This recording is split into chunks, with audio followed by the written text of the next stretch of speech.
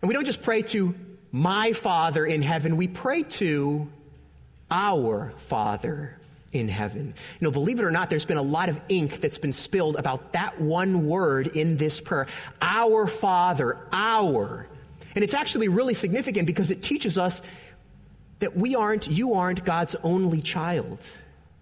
God has made you a part of a family, a community of people. We pray to our Father. We say, lead us not into temptation. Deliver us from all evil. One of the things I think that we get here at the very beginning of this prayer is that God intends for us as the people of God to pray for each other.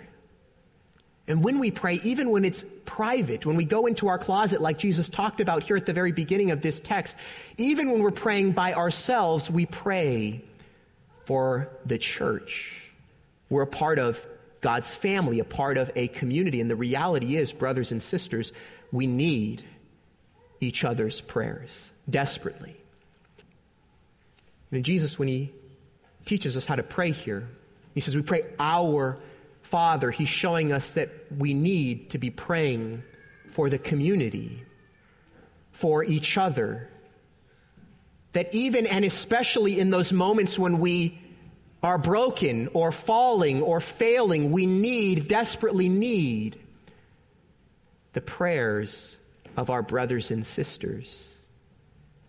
And so he taught us every time we pray, when you pray plural, our Father, help us. As I had this image in my mind, I was thinking about this week, I couldn't help but get this image out of my head. You ever seen those pictures or a video of people who are mountain climbing up a snowy mountain, and they're all tied together by a rope? There's a great big line of people, maybe 6 or 7 people, and they're basically tied together by a rope. Have you ever seen that image?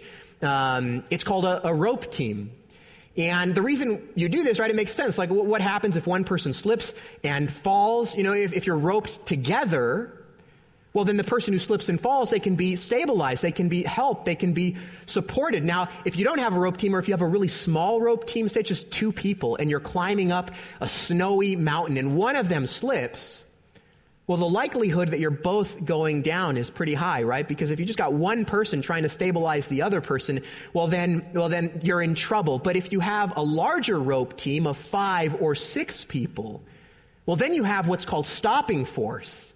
And if one of the persons slips, well, the weight, the stability of the others who are standing will be able to hold that one up. I really believe that in teaching us to pray in this way, Jesus was saying we need to be roped together. We need to be roped together. When you pray for blessing, for grace, for forgiveness, rope in with you the whole church, the people of God.